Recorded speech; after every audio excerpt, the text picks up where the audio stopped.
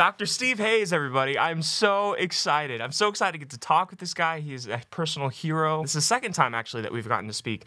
I had him on my podcast once last year, and that was like, I don't know, a highlight of my entire year, because Dr. Steve Hayes has been such a tremendous impact academically, philosophically, as a clinician. So much of my style, so much of my theoretical orientation, so much of the way that I build metaphors, the way that I explain things, the viral videos that I have on TikTok or on Instagram, so much of that is undergirded by the theory and the influence of, well, Steve Hayes and all of his co-founders and associates and the people who build ACT, the people behind, well, contextual behavior science, just as a field. I just am so enthusiastic to get to share this with you because it's been such a deep impact on me. So we talk about panic disorder today. Panic is something that I've really been looking at with fresh eyes.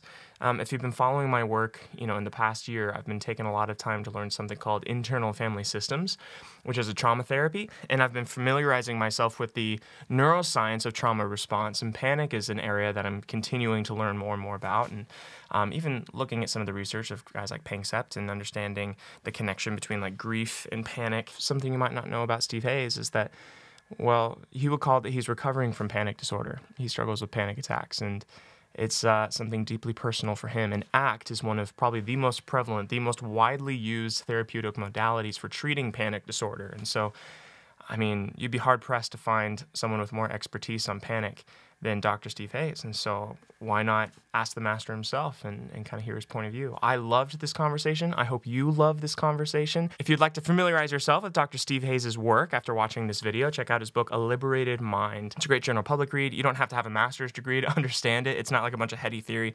It's really just ground level, a great, contextualization of so many of his ideas just for the general reader. Super insightful book even for me. Having read all the textbooks, he just puts it in really powerful ways. And so I would start there. Dr. Steve Hayes is fantastic. I'm excited to share this interview with you. I want to talk a little bit about the sponsor first before we dive into the interview. We had Element jump in as a sponsor for this video. I'm so excited about that because I pursued Element. I reached out to Element and asked if they would be a sponsor because I drink their product every day anyway, so it's easy to talk about. I really believe in it. I was listening to Dr. Andrew Huberman, who's a neurobiologist at Stanford. He's a professor there, and he was talking about his morning routine and the importance of hydration, and specifically that you would be better off if you drank a tall glass of water with some electrolytes in it first thing when you wake up in the morning instead of just running straight for your coffee, that you'd actually feel more alert, that you'd actually feel, hello? Oh, this is my cat, everybody. This is my cat, Pepper. She does not drink Element because she's a cat. So yeah, he was saying that you would actually feel more alert and more awake if you just drank water with electrolytes in the morning first, instead of waiting for your coffee and actually to delay your coffee for like an hour, 90 minutes before or after waking up. And I thought that was super strange. I'd never heard that before. And he was talking about how hydration isn't just drinking a bunch of water, but having the right balance of fluids in your body, having the right minerals in your body between potassium and sodium and magnesium. And then he recommended Element, and I thought that was cool, so I went and I purchased some and I tried it out, and they give you like this sample pack when you sign up, through a link, and you get all these, different flavors. I really enjoyed it. I like watermelon. That's probably my favorite flavor. I also like raspberry. Where's raspberry? Anyway, so they were really gracious to give an offer for anyone who wanted to try it. If you signed up and got an order of Element, then you get a free sample pack, kind of like this, with a bunch of different flavors, so you can try them all out. And if you hate it, you don't like it, they'll refund your whole order. You can send it back if you don't want it. That's totally cool. I love it. I think you will too. Check it out. Link is in the description under this video. But without further ado, let's get to Steve Hayes, everybody. So excited to show you this interview. Steve Hayes, I'm so thankful to have you back. This is just great. Happy to talk to you. I'm looking forward to it. Thanks for having me. Yeah, absolutely. Well, I'm curious. The thing front of mind for me this week was panic and wanting to understand panic better. And I've been reading your work for several years on anxiety and panic, and know that this is something that's actually pretty closely tied to your own story. There are a few people alive that are more of an expert on panic, perhaps, than you, both clinically and maybe with some of your own personal journey. So, you open to talking about that? Sure. Let's dive into hell on purpose. Yeah. Why did you get interested in studying panic? Well, that was kind of visited upon me by the fact that I developed a panic disorder. But yeah. But yeah, it's a really interesting and fascinating phenomenon. And for people who've never sort of explored that territory, it's one of those ones where when you see it, you can't unsee it, and you are now permanently different, because most folks go around through life thinking that, you're not going to get so emotionally overwhelmed suddenly in a situation that you can't talk, you can't think, you can't function. It could happen anywhere. It can come from 0 to 60 in 30 seconds or less.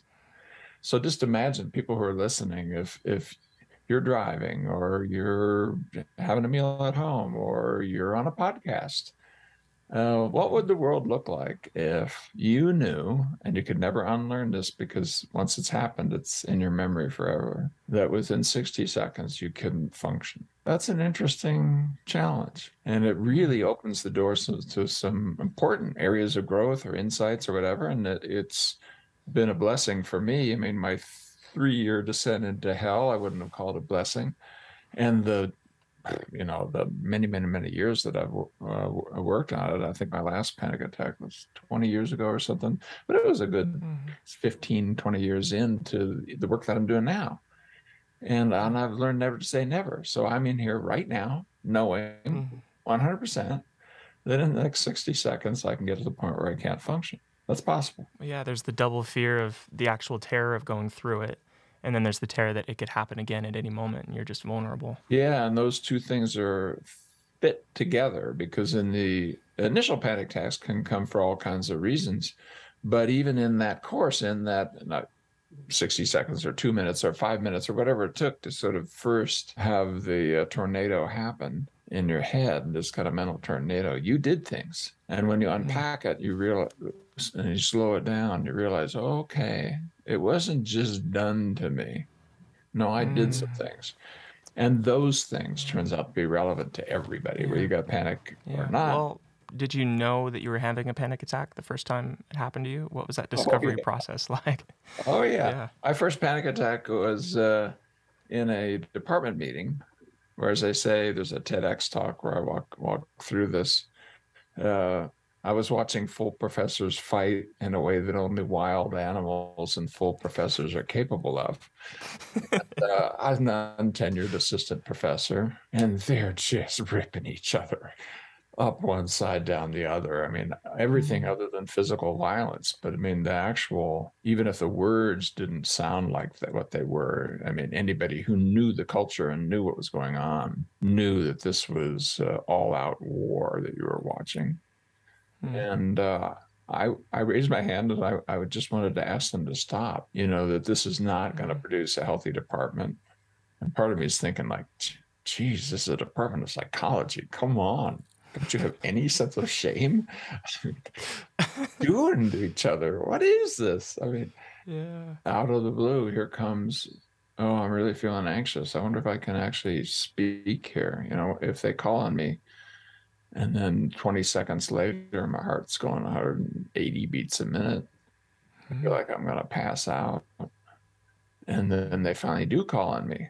And I open my mouth, and then absolutely no sound came out. It was impossible to get sound out. It was like gasping for breath. And it went on like an eternity. I'm sure from the outside it was 30 seconds or something, but from the inside it was an eternity, where I'm just kind of there like some sort of goldfish out of water with my mouth going, but no sounds coming out. Yeah. And I'm an untenured assistant professor, humiliating myself in front of a room full of colleagues.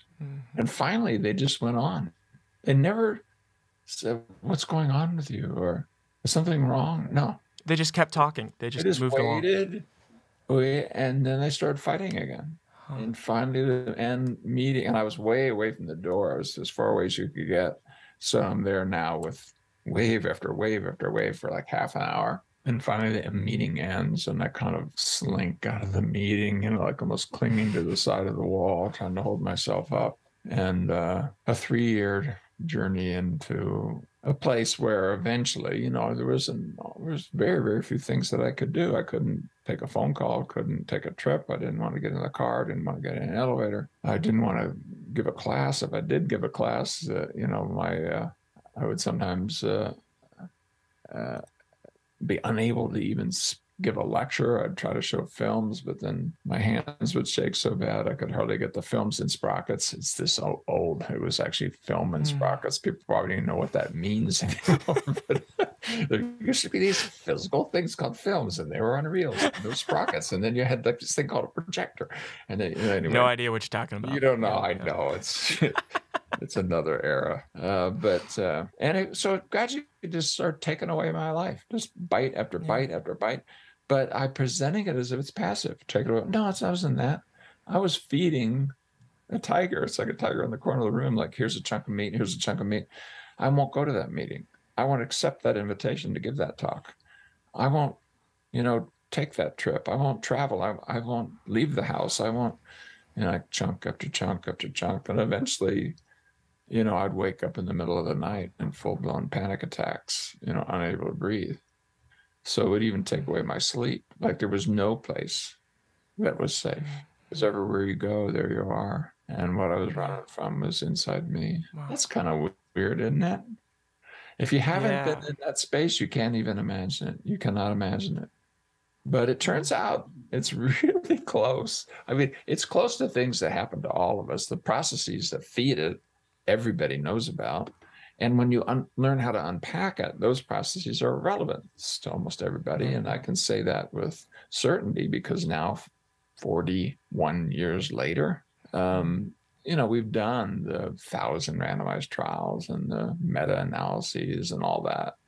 And what happened in my journey, what I learned in that is relevant to everybody who's listening. I'm sorry if it sounds arrogant, but I know as a statistical fact, as a scientific fact, that it is. Well, I sensed that immediately because especially right out of school, I spent a lot of time reading your work in relational frame theory, and there's the function of behavior was something that really fascinated me, that you essentially could overlay the same pattern of behavior in different contexts, and there's similar results, similar relationships between symbols. And so, for example, I noticed when I started doing couples work that people would avoid conflict with their partner in a lot of the same ways as what you're describing in avoiding things that could trigger a panic attack. And it's like, I can't talk to him about this because if you talk to him about this, he'll get mad. And if he gets mad, then he'll start drinking. And so like you're saying, the tiger that comes and takes a bite out of every tiny little thing, it's like, okay, you start segmenting off this whole domain of your relationship, this whole domain of your experience, this whole domain of your interests, because you're worried it's going to frustrate them, or they're going to reject you, or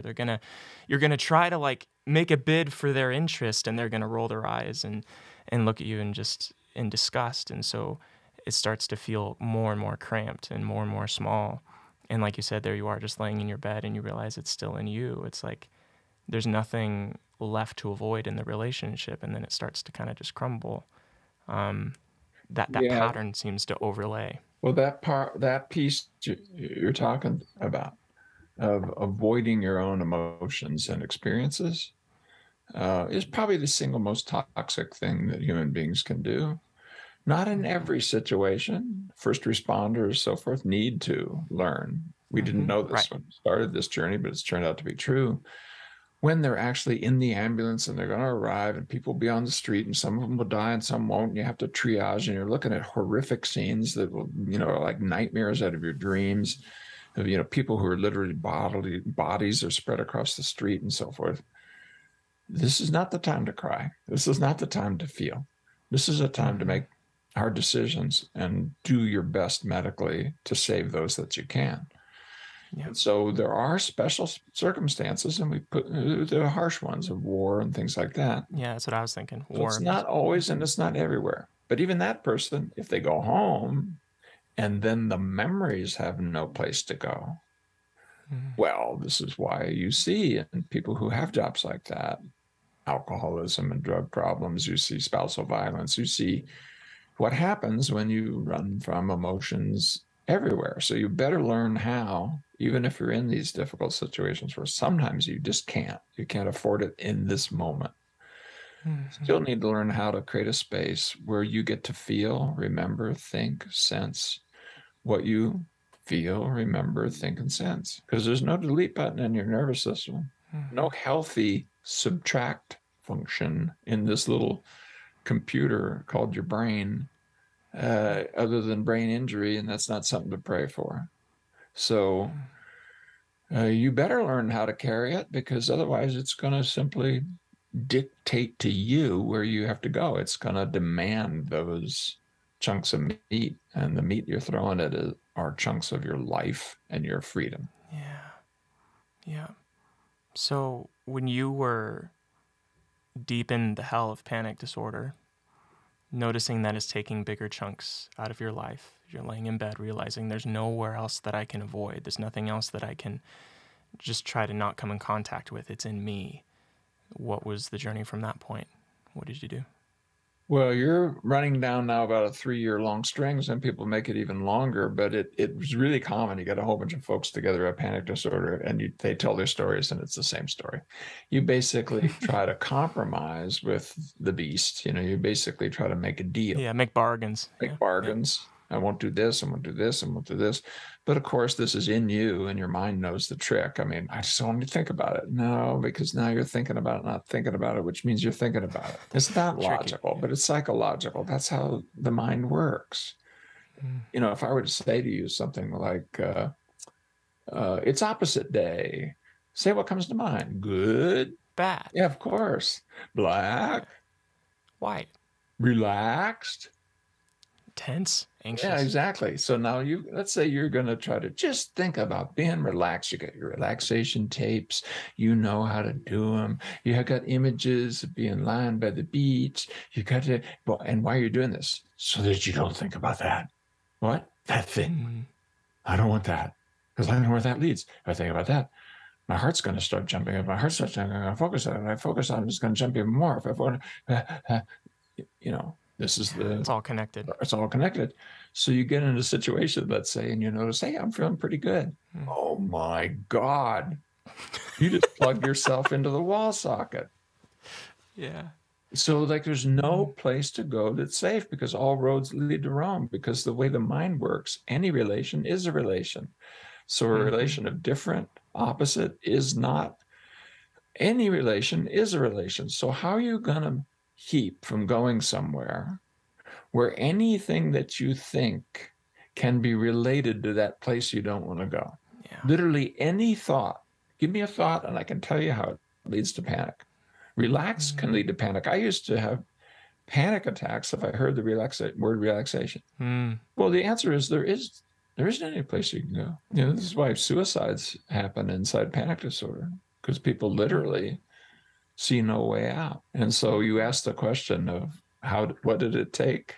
For me, it took running out that string until I had no way out. And I described this in the TEDx talk of sitting on a brown and gold shag carpet, or maybe it was green. Anyway, sitting on a shag carpet at 2:30 in the morning, thinking I'm having a panic attack and a heart attack, and I need to call the ambulance. And then realizing in kind of a fugue state with an out-of-body experience, kind of almost you'd say a spiritual experience, but not in the sweet, flowery way that you'd think of. But that, no, I wasn't having a heart attack. That's just another form of panic attack. It's just a weirder one that includes pains, shooting pains down your arm, and pain, a weight on your chest, and all those symptoms of a heart attack that you're manufacturing because you can do it. And then realizing, okay, what that means is I can't even go to sleep. I can't trust my own body. And yeah, I know I can't give lectures. I can't get in front of people. I can't. Well, where can I go? And the answer is nowhere. Nowhere. And I don't know how long I sat in that state. I show in the TEDx talk I know when I sort of had this transformational spiritual kind of awakening. When I stood up, the tracks of tears on my face were dried and burned. So if you ever had that happen where you cried a lot and then you just stay there long enough that they dry, and then they have like a burning sensation of, I don't know, from the salt or something. I don't know why that's like that, but I guess that's probably half an hour or 45 minutes of sitting inside the nothing of there is no way out, and then catching the voice that had been dominating me in my head. There was a voice in there that was telling me what to do. And I don't mean a hallucination. I just mean my thoughts were telling me to do these logical, reasonable, sensible, pathological things of running, fighting, and hiding. And somewhere in there, I said no. there were actually words that I said out loud, which I repeat there, which is I say to the voice within, I don't know who you are, but apparently you can make me hurt and you can make me suffer. But I'll tell you one thing you can't do. And here I'm actually pounding my chest. You can't make me turn from my own experience. You can't do it. And then my life does a 180.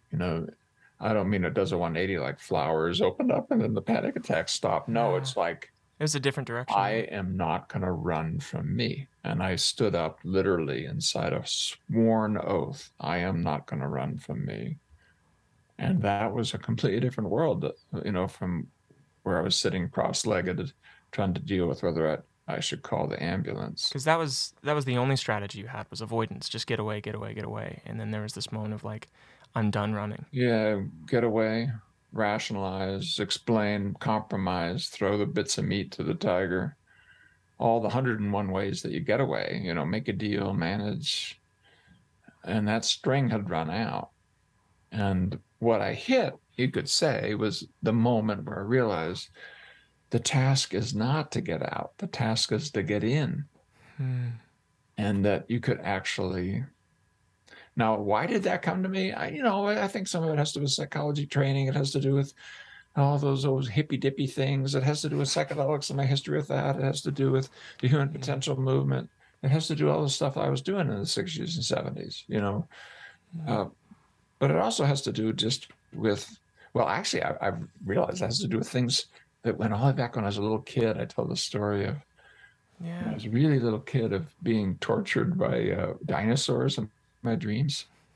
No, I don't know this story. I haven't heard you say Okay, well, two big repeated monsters, nightmares I had as a kid was one gigantic robot monster with a huge eye that would chase me. Another was dinosaurs.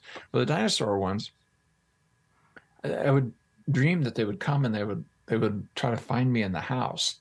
And if you looked at a window, there'd be like a gigantic, Tyrannosaurus Rex eye looking in there, And then you'd go to another room in the dream, and sooner or later they'd find that one, And finally you just can't stand it anymore, and you run outside the house and you run away. But then you get into one of these running dreams.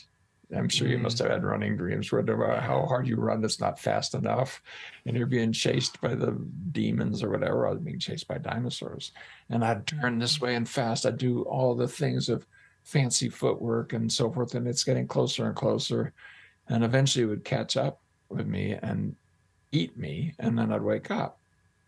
Well, somewhere in this repeated nightmares as a little kid, I have a lucid form of that dream where I'm aware that I'm dreaming, but I'm still running like hell to get away from the dinosaur.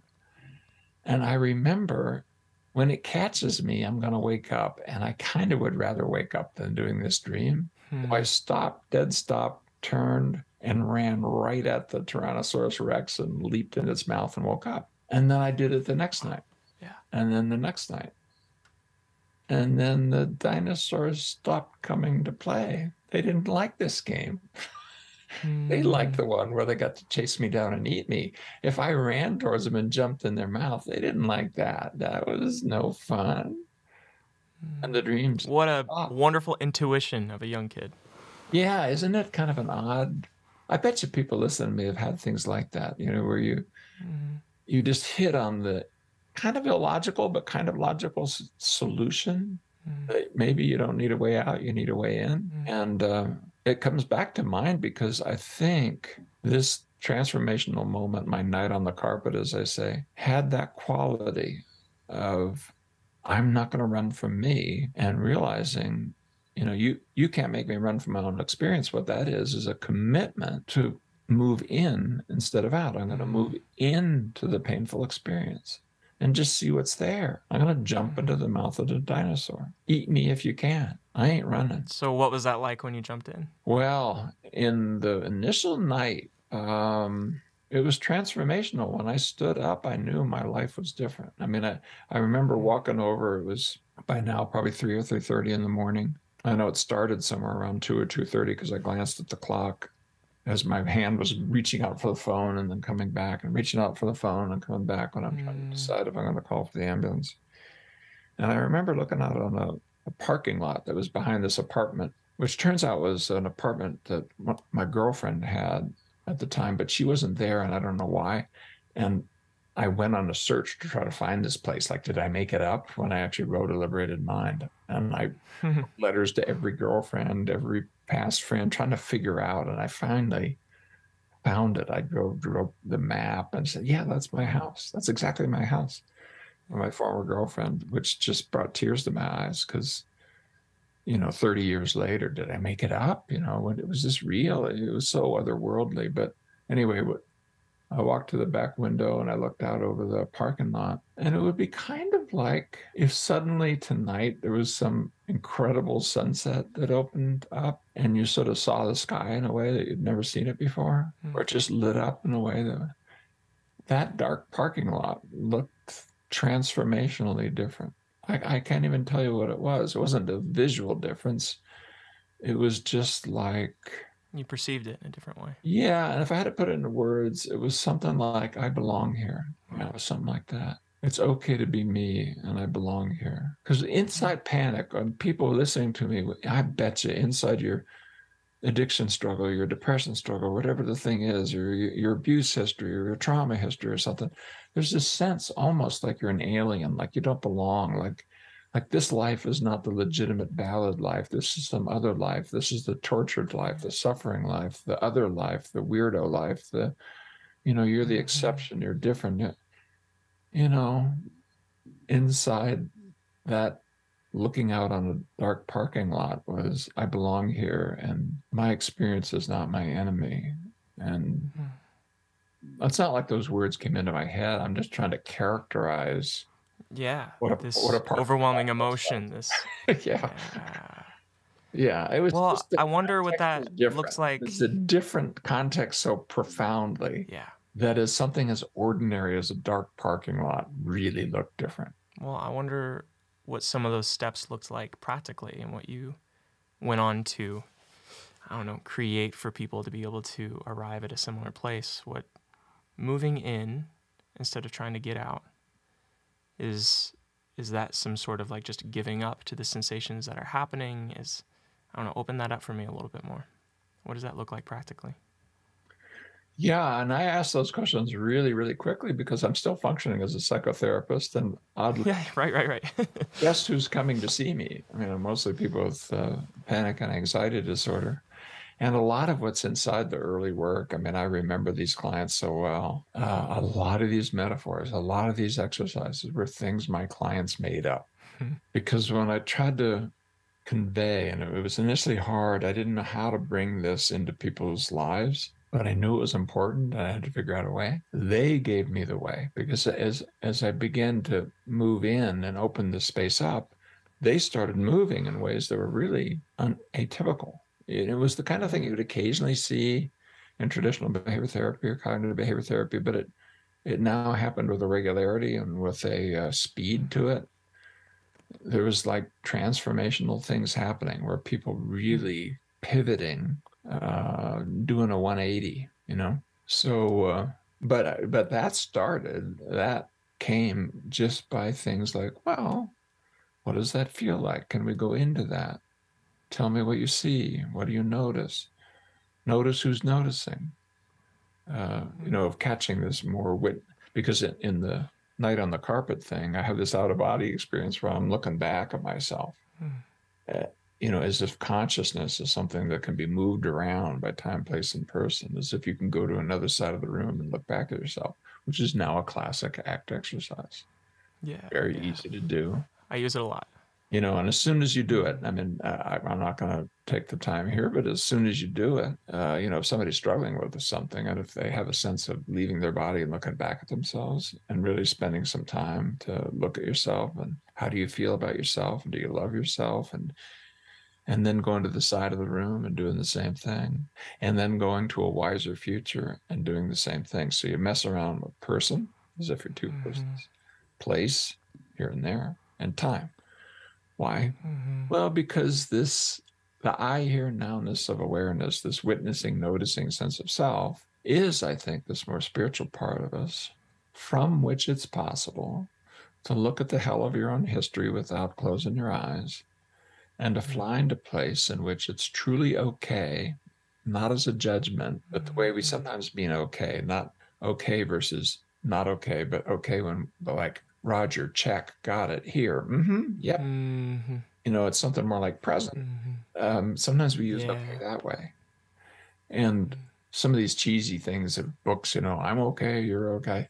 They're pointing to something that's really important, of that, the inherent okayness of consciousness itself. That was an aha moment for me reading just your work. I learned that one pretty early on, and that's been like really like a pillar of my clinical practice with clients, and it's something that never ceases to surprise me, and I'm always learning new pieces when I bring that idea up. Because, for example, like maybe we're exploring a traumatic past, and the self-criticism really starts to become pervasive. Maybe even it oscillates into self-hatred. And then a simple question like, I just want you to take a step back, and I just want you to imagine for a moment, like a part of you just walks into the room and sees you and I just sitting here. Read the body language of the woman sitting on the couch. What does she look like to you? Yeah. It pulls you out of almost this tunnel visioned, I don't know, self-torment in a lot of spaces. And it can be the bedrock that for some people can really create some warmth and almost some compassion. And it gets you in touch with the sadness that might be animating the self-criticism. Yeah. Without me needing to like explain that to you, without me needing to teach or be like, listen, what's really underneath your self-hatred is a lot of sadness. I don't need to say that. It'll rise up in the room without me needing to provoke it or suggest it, just by simply shifting perspective. Another one that I'll use often is someone's being really self-critical towards themselves, really frustrated, like, oh, I'm just this piece of garbage. And I'm just like, I want you to imagine for a moment that maybe they have a younger sister, that your younger sister who experienced some of the same things, let's say that they experienced it just like you did, and they went through a lot of these circumstances. Let's say you switched places and she was talking about herself that way. What would be your response? What's your reaction to hearing your sister say that about herself? And I'm not even suggesting that, isn't that so rude of you to say that about yourself? Like, would you say that about your sister? Nothing like that. Just a neutral question. And it's like a part of them immediately sobers up to the self-criticism. I don't need to argue with them. I don't need to say, oh, that's a little unrealistic, or that's you're kind of like, exaggerating there. It's like they actually have all that insight and intuition and wisdom already programmed in, just with a subtle shift of perspective. It was illuminating to be able to notice that shift of shifting your time, place, person, and the insight that can come. It happens so fast, and you're in, these ways that you're expressing, or your way, and they're a little different than other clinicians, but they're tapping into the process of person, place, and time. And as these features of perspective, which taps into this more witnessing, noticing, spiritual sense of self, which begins even before human language, I believe, because we're such social primates. Taking perspective is part of our birthright, but is built out by language and these relations of I and you and here and there and now and then that you learn, and then you show up around age 3, and from that moment forward, that kind of consciousness is this dimensionless strand on which the beads of experience are placed, and it's why you can remember and story about and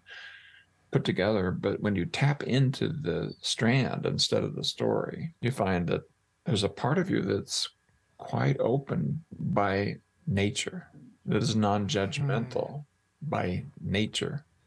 Yeah. That will allow you to risk and to yearn and to care and to do things that are hard without fear dominating you by its nature. And it's really, really cool to be able to tap into it. I think the mindfulness traditions do it, wisdom traditions do it, depth-oriented psychotherapy do it, transformational experiences do it. I mean, if you look at the transformational spiritual moments in people, you used to believe, and I was a Maslow fan early on, that this was something, peak experiences and stuff that only happens to the elite. No, if you ask the question right, 90 some odd % of the folks have spiritual experiences. defined by these unusual senses of unity across time, place, or person. Sometimes just by the looking in the eyes of a loved one, or however it shows up. Sometimes in their religious traditions and during prayer. And well, if you can bring that space in, which you just did with your questions, because you now know a little, and some of this is the RFT stuff, some of this is the stuff that comes out of this. When you know that that's part of how the I hear nowness awareness comes together, it's really easy to mobilize some of those resources just with questions like the ones you're asking. And people instantly become wiser. And one of the things that means, and I say it to people, you have the knowledge within to move forward. What you need to do is sort of show up and tap into it. And let's see if we can sort of find that. I don't want to, I'm not saying like you have it and you're not using it. I'm not meaning it as a form of criticism. I mean it as a invitation to self-fidelity. With the Latin root of that, fidelity, the root is the same root as the word for faith. It's fides. And when you're with that fides, that's called confidence. Self with fidelity means with fidelity. That's what confidence is. Wow. You usually think it's an emotion. No, it's not an emotion. That comes later. It's the faithing that your experience is not your own enemy and that you can sort of walk inside that. So I think another way to say this is we need to mobilize the spiritual part of us to help empower our life's moments so that we get to live the kind of life that's about what we want it to be about. We don't know what the features of it are going to be because, a car could drive through the window this instant and then the features are about how you're going to deal with an injury or something. But what the storyline is, whether you're writing a tragedy or a hero's journey, that's up to you. I'm curious. I want to rewind just a little bit because we've embedded an assumption that might not be self-evident to some people. That panic is in some way related to a past traumatic event or an emotion or an experience that you don't want to approach, that it's not just like a bodily sensation. I talk to people pretty frequently who are just like, oh, I just have panic disorder. It's a chemical imbalance in my brain. I need to take medication that stops it. That's just something about my body. And there's not always a connection to, there might be something deeper psychologically happening. What's your response to that domain, that tension? Well, if you look at just the data on the effect of medications for panic, you can dampen down the frequency of panic attacks, but it doesn't necessarily dampen down the avoidance that goes with it, the life restrictions that go with it. And so if it really is what you just said there, dude, how come, you decided that you weren't going to be the one to seek the promotion? Knowing full well that challenge would be scary as hell, or that you weren't the one who's gonna, ask that girl out or decide this relationship that's really not working. You need to face that and do something about it. Or when I take a broader view, no, I don't need to. It's not necessarily traumatic, or whatever. It could be whatever it is. I mean, you get people come by this multiple ways. I'll give you an example: bad drug trips, illness. Very common sources of panic disorder. Why? Well, all you really need is, be knocked sideways by a COVID infection, let's say, and how awful that feels and weird it feels and all of that.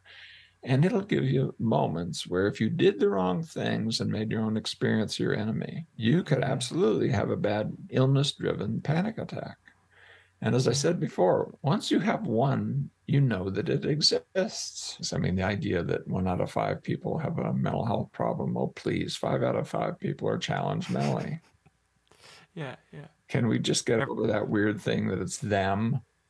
Yeah. We're supposed to pity them? Is that really what destigmatizing looks like? That doesn't look like destigmatizing to me.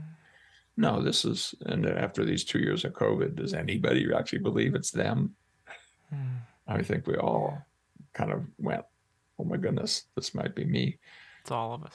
Yeah. So, and the door that opened you up in the case of panic to making your own emotions your enemy, you could have come by very easily from a virus or somebody giving you, we're going to have fun taking this drug tonight and actually has strychnine in it. or whatever the thing is. Right. So in cases like that, or I've also known people who have a really bad marijuana trip and then Yeah. they get panic after that. The thing that you're zeroing in on is that there's a resistance to experience that underlies the panic. There's a resistance to whatever, maybe that drug, maybe that trip pushed you into a place that really freaked you out or that really overwhelmed you. And your response to that was that rigidity and that resistance. And it's in the tension of that rigidity and that resistance. Yeah, and I think without training, all of us have that within. So it isn't more like, oh, you're resistant beforehand. No, you may have become resistant in that very moment because you hit a place where you said no. What did you say no Hmm. to? Your own experience. Okay, Hmm. well, how did Wow. that work?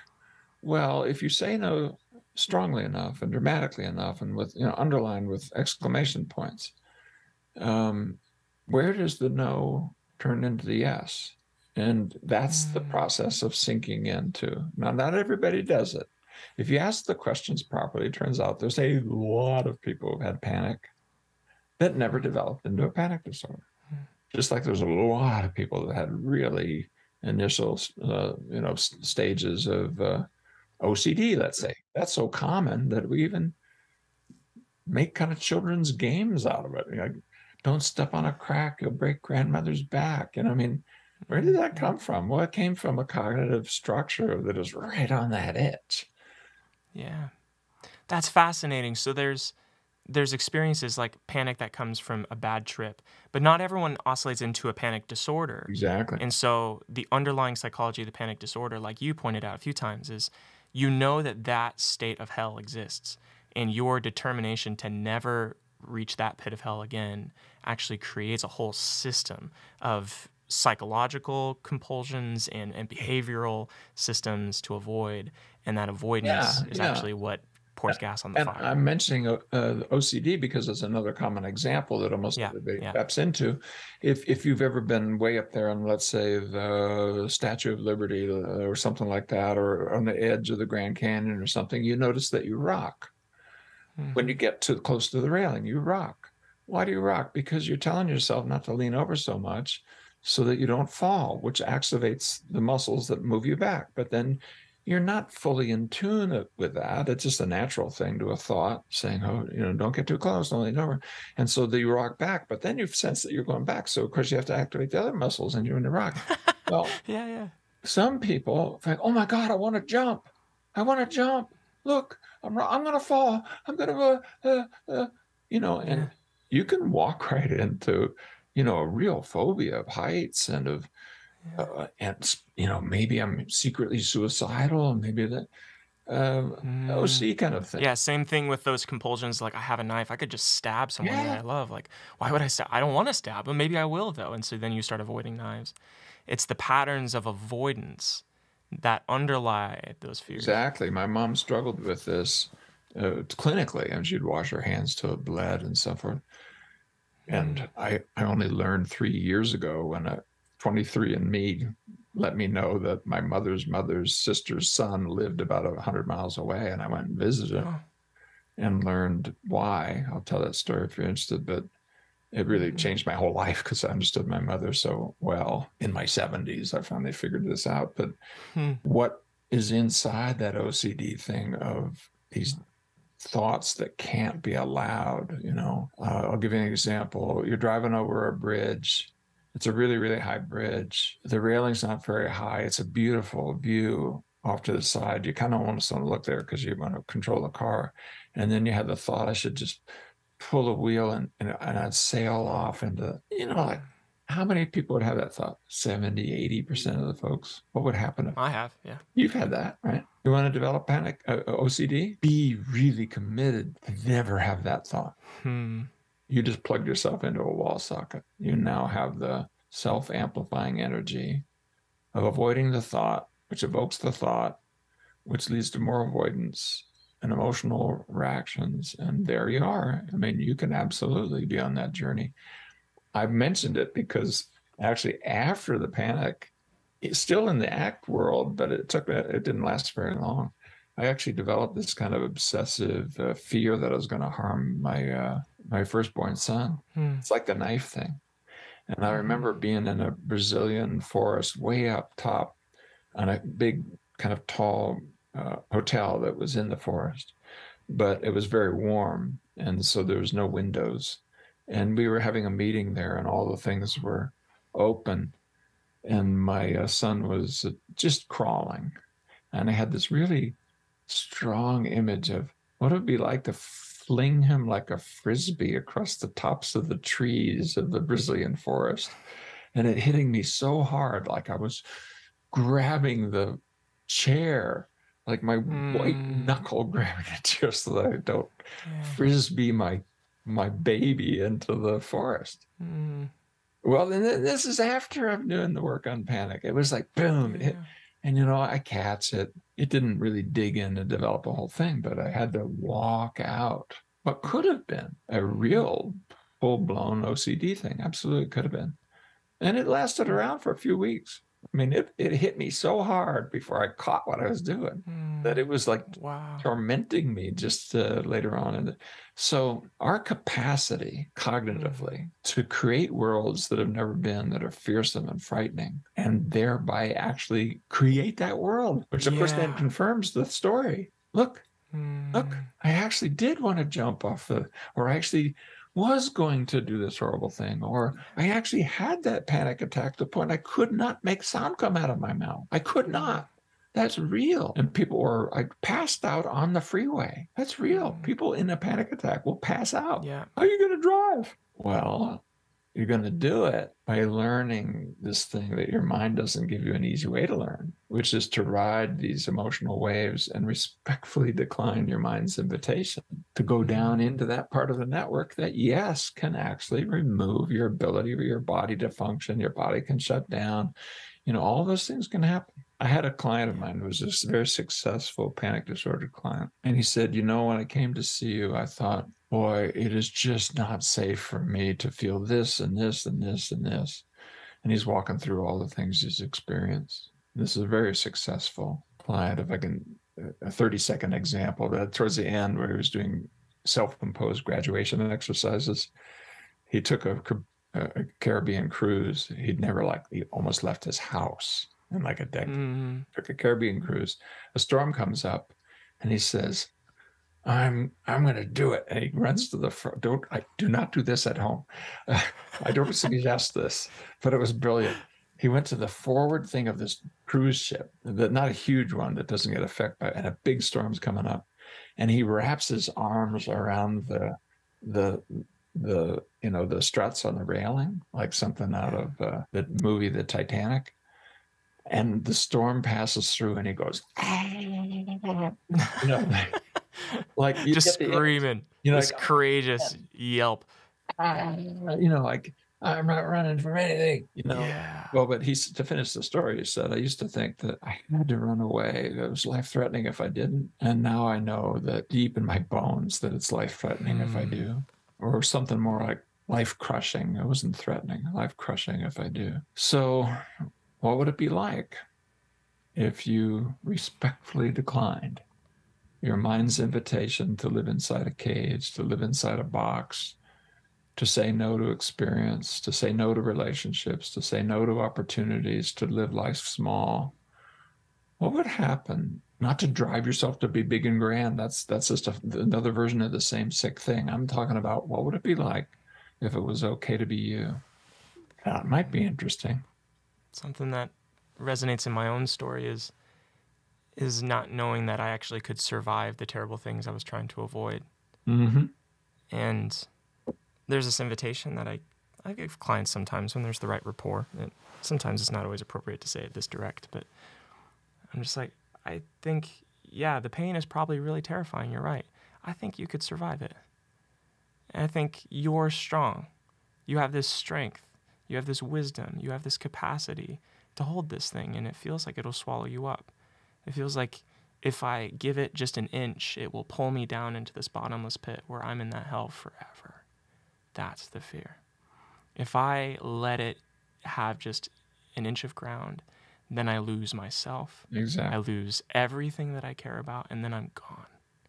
And so could you face that moment and open up in that with faith, that fidelity, self-fidelity place where it's okay to be used so thoroughly that you can even have that scary thought, and you don't have to go like, no, it's not a fight. You don't have to fight this thing. You do the strength that comes from being your whole self and the peace of mind that comes from that, the confidence, even the emotion that generally, if you keep doing it for years, eventually comes, it shows up, but that's not the engine. That's the exhaust.